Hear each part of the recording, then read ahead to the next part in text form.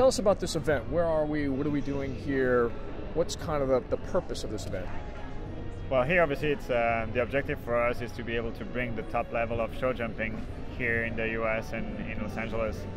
We've launched a concept initially in Paris, then developed the event in Hong Kong. So we're obviously very pleased to be able to bring the event here to LA and to be able to showcase the highest level of show jumping here on the American continent. What's surprising to me is that there's such a huge enthusiastic group of people that love this sport, right? But at the highest levels, like this is, I don't see a lot of it getting out to the audiences. I mean, for me, I know it's on TV, which is fantastic, but what is it that you think is going to have to happen in order for it to become the next NASCAR or some other sport that would be equivalent? Well, it takes a little bit of time, of course, to make sure that we can grow the event progressively and grow the audience.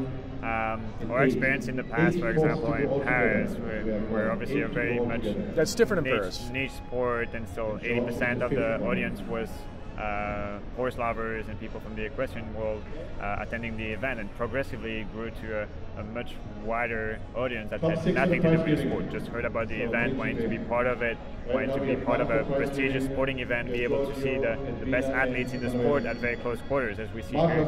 So the objective for us here in LA is to develop the same aspects to make sure that we can open the sport to a wider audience, bring the crowd from LA, from the US, from California to the LA Masters, and to make sure that they understand what the sport is all about and how their experience can be. It's a very unique setting. I think I think no other sport where you can approach the athletes at with such proximity. You never go to a locker room, see Kobe Bryant before or after the competition, and here you can see. It's right here in the warm-up ring. Yeah, exactly. Yeah. They're all here. So can you give us a little bit of background about how you got into show jumping? Because you've been in it quite a while, right? I have, yeah. I was very lucky, I guess. But my parents had horses since I was born. So I kind of grew up in the stable, and they had horses just at a local riding stable in Milwaukee, and they had a riding school there. So I started when I was 3 or 4 years old in the riding school at a club in Milwaukee. Okay, and so if you were to fast forward to today, what have you seen change in the sport, I mean, especially at the highest levels?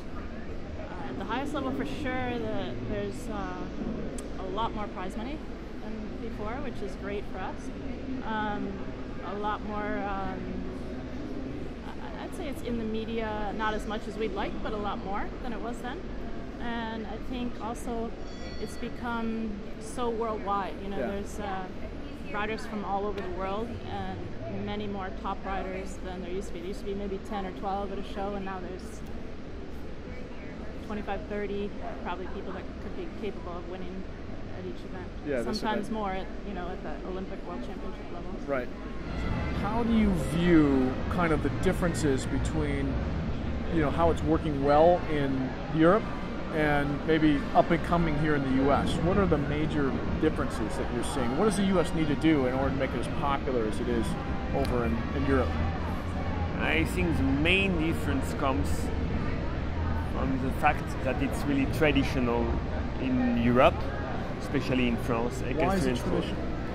Because we are doing that since many years. Well, we used to be on horseback in the old Western days, right? Yeah. But I speak about jumping. Jumping is really a tradition since many years, and I think all the main écuyer, we call écuyer the masters in equestrian from dressage jumping. They come from Europe, Spain, Portugal, Germany, France, with the Cadre Noir, with the big school in France. So it's really traditional. So for the people, they get a good feeling about horse riding. So we have a lot. The biggest part of the job is done. We don't have to tell all the past, and because people know that. We just have to speak about the present, about sport, about intensity. So it's easy when you don't have to do all the job. And in America, you have to explain a little bit more, Yeah. and maybe not to focus directly on the people and the public, on the sport, on what they are doing, and always to come back to explain a little bit what it is. So you lose a little bit of intensity when you can speak directly about, I'm happy I won, or because people know, but it's sad, my horse is not in a good form. We can speak really sincerely with the people, and it helps a lot for the communication. We can directly say what we are living and not explain the whole backstage and everything. You seem to be the exception, and correct me if I'm wrong. It seems like you've got a very good social presence, but maybe some of the other riders, even the 5-star riders, don't have that yet. Is there some advice that you would give them, or what is it that you would tell them? Yeah, I mean, absolutely. I think there's a lot of really amazing riders out there who I really respect as riders, but I definitely see that they're a little bit lacking in their ability to connect with the crowd and to show emotion, and I think that that's something that's very important. We're humans, and you want to go out there, and when you win a class, or when you feel the rush of going through the timers, you want to pump your fist, and you want to cheer, and show the emotion that the crowd wants to see. So I think that's something that is very important. My advice is really to make an effort at it. It's a difficult sport, and we have a lot more bad classes than we do good classes. The best rider in the world is going to have more classes that don't win than classes they do. And I think that, I always take pride in the fact that I've had a lot of practice at losing, and I think that I do that pretty well. Right. So maybe that's a little bit of my advantage as far as communicating with the crowd a little bit as well, is I get very excited when I do go well, but I'm also able to handle it very well when I don't win, which I think is equally as important. We all have emotion, and we're all upset, and we all want to do well, and it's one thing to get off the horse and have a moment where you're sort of just need it for yourself and you're processing it, but then if a little kid comes up to you and still wants your autograph, you have to smile and say, you know what, it's okay, I'm going to try hard next time. And I think that for me, I've really mastered that in having a bad class and sort of putting it behind me. Do you think that would help the sport at all? I mean, I don't know if you're familiar with other U.S. sports, let's say Formula One or NASCAR, right? Formula One's pretty big in Europe, not so big here, but NASCAR is really big, and they're doing a really, really good job on social networks to kind of promote their athletes and their drivers. Do you think that would help the sport, and maybe it's audience size here in the U.S. and maybe in Europe? Yes, I think what point you are telling about is very important. With professional people behind who could manage this and bring this sport really in front, it could help a lot. Also for the crowd, for the people who are loving this sport, and so on.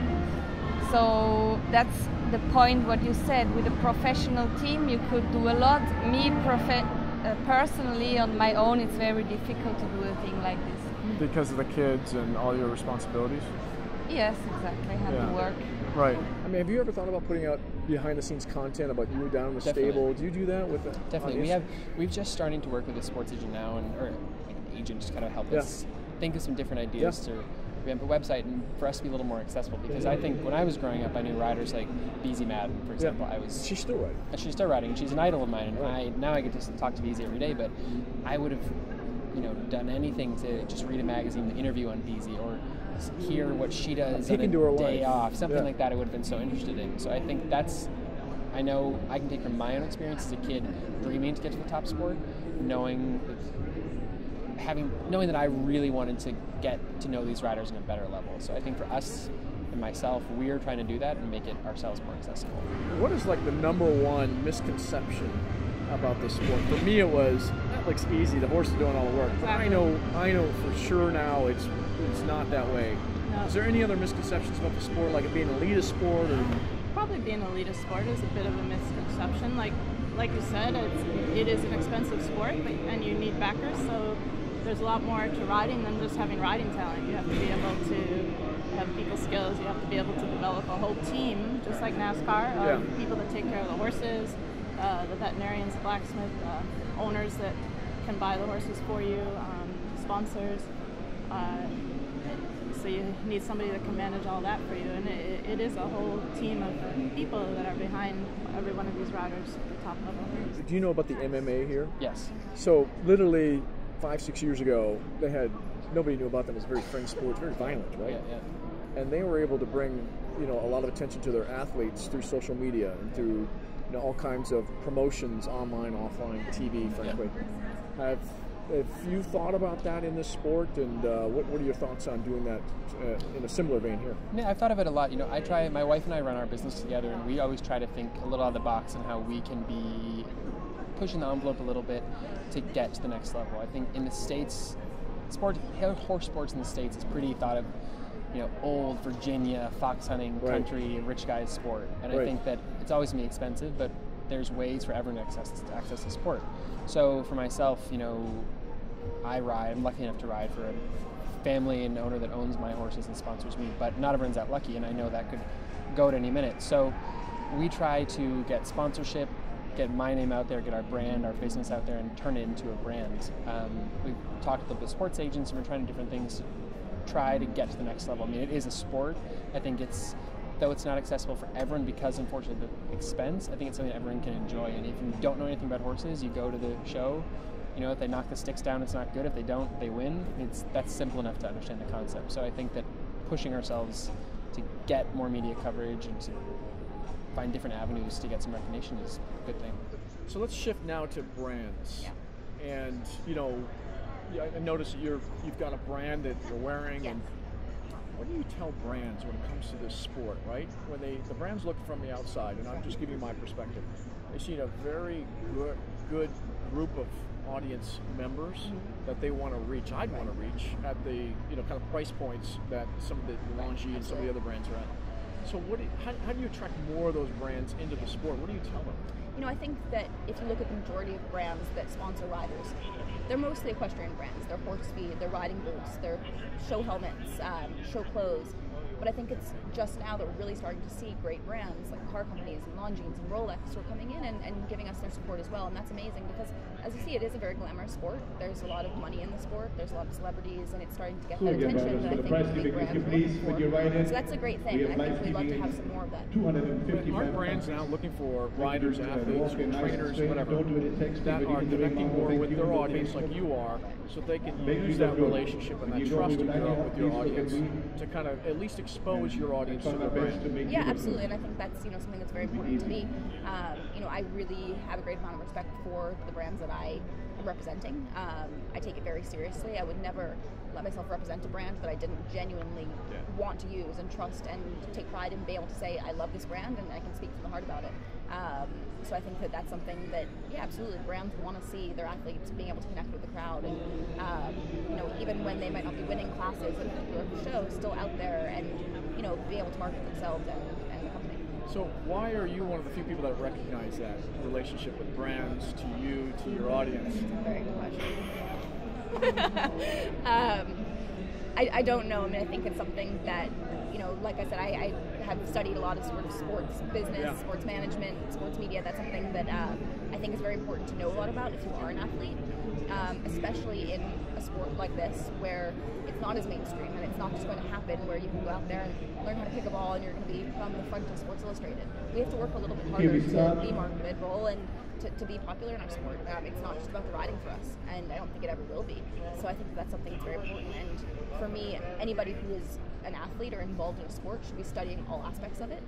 The way it's branded, the way that, you know, companies are looking to come in, the way that the media works around it. I think it's all something that's very important. As far as being an athlete, it's not just about getting on the horse and riding around the uniform.